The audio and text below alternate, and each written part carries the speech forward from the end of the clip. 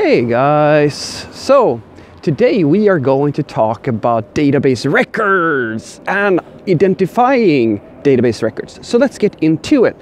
Now, this is one of these, I don't know, I hope I'll give you this aha moment, because this was for me an aha moment. I'll give you some context, so just bear with me, okay? Some context, just a little bit. So when I first started doing Java development back in the day, I was taught, just as you will be, and if you're more senior, you already know how databases work, and then you will know about, in say a relational database, this idea of an auto-incrementing ID, an ID column basically, which is, for the beginners out there, it's just a way, an ID is just a way for you to know, to be able to find a record in a database.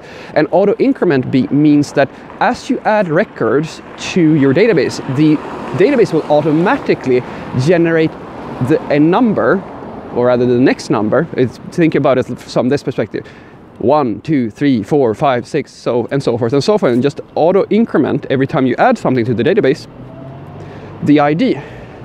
That's the basic structure of how a relational database works. And there are other databases out there who do it in a slightly different way, but this is the very boilerplate standard way of doing so.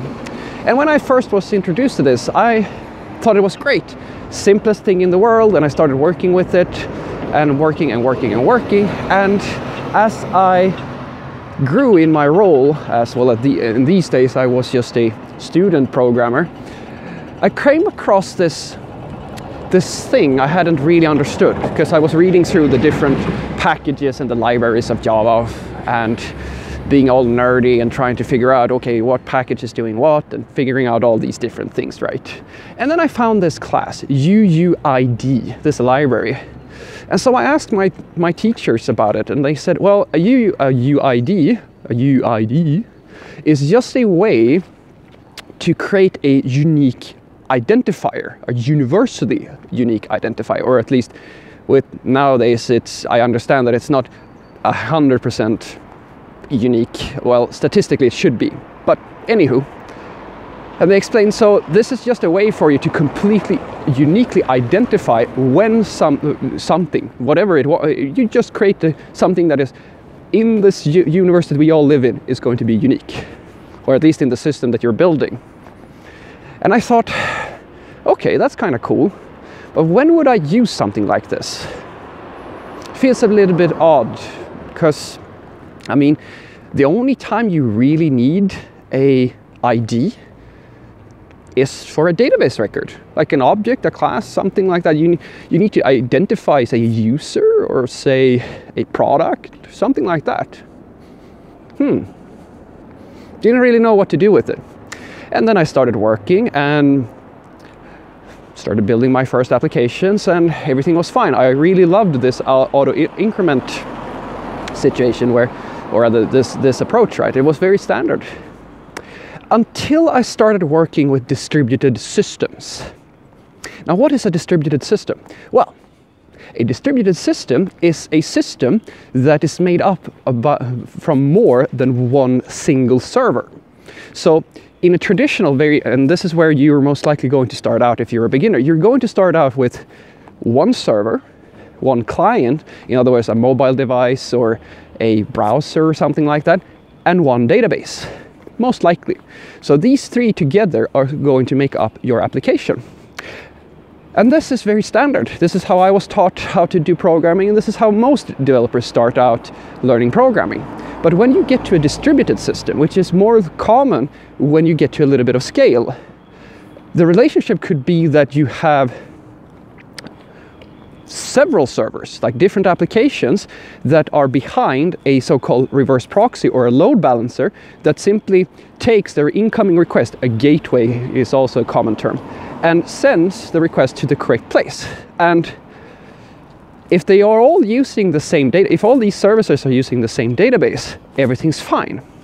But if you have more than one database, that's when the issues start coming. So what happens then is that you now have to synchronize this auto-incrementing number. Why? Well, if you think about it, if database A is getting records, they will start at 1, 2, 3, 4, 5, 6. And if database B also starts getting records that are supposed to represent the same thing, and they are not talking with each other, so that they don't know which ID they are on, the database B is going to have 1, 2, 3, 4, 5, 6. Why is this a problem?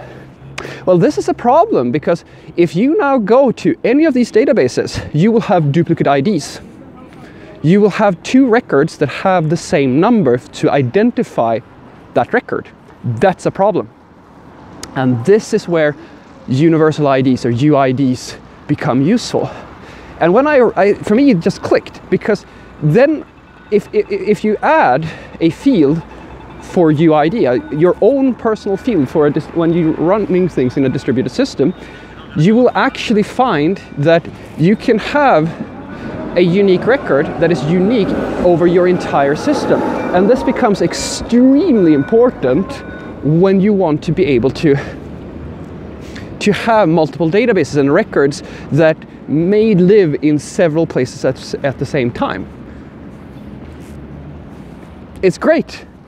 Now, don't go now, just hear me out now. Don't go and throw UIDs at like absolutely everything, because they are not free to generate, and they are not necessary if you just have a single database. But as soon as you start sharding out things, they become very useful. And I've found that, especially when I do event sourcing or event-sourced based programming, it also becomes a very useful thing, because there you really want to treat everything as a completely unique thing, and you want to be able to port it to different databases and so forth. So the mentality that I developed around this, when I would pick using a UID for my identifier as opposed to just using an auto-incrementing number, is, as I said, if I know that my application is going to live in one database instance, which is, as I said, at small scale, this is very common. At large scales, it's not so common. If that's the goal, I'm just building something simple, then that's good enough. But if I'm building something much more complicated, where I might have to do data migrations, I might have to move records around, I might have to take one entire database and put it in another database with some other data, then I start to think about UIDs. Because, as I said, if the ID field is not unique on both sides, you can find yourself in a collision situation where multiple records have the same ID, and that's not good. An ID needs to be completely unique all the time when you're looking for things in a database. So that's where a UUID or UID, whatever you want to call it, becomes very useful. And hopefully you will have a slight aha moment as well, because it was a big aha moment for me. And I think that now I kind of understand when one makes more sense than the other. Have a great day.